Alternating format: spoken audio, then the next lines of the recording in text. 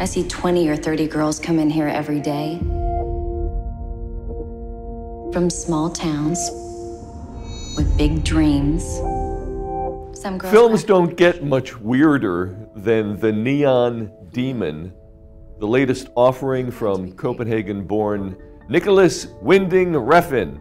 Refn's latest offering tells the story of a beautiful young girl who comes to Los Angeles in order to become a star in the ultra-competitive world of high fashion. Her name is Jessie, and she's played by a luminously angelic Elle Fanning, who looks good in and out of her designer dresses.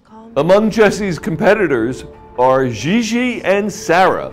Jessie is also befriended by a lesbian makeup artist played by Jenna Malone. Her name is Ruby, and she moonlights working on corpses. The film frequently reminded me of the dream worlds created by the great David Lynch. In fact, The Neon Demon bears a striking resemblance to Lynch's 2001 classic, Mulholland Drive.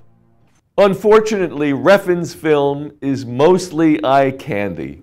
While more sensuous and mysterious than Terrence Malick's recent Night of Cups, another Holly Weird set film, in this case starring Christian Bale, The Neon Demon really owes too much to Lynch and doesn't have enough of its own. In the end, being weird and eye-catching is just not enough to make a movie great. The Neon Demon needs heart and soul, and it lacks both.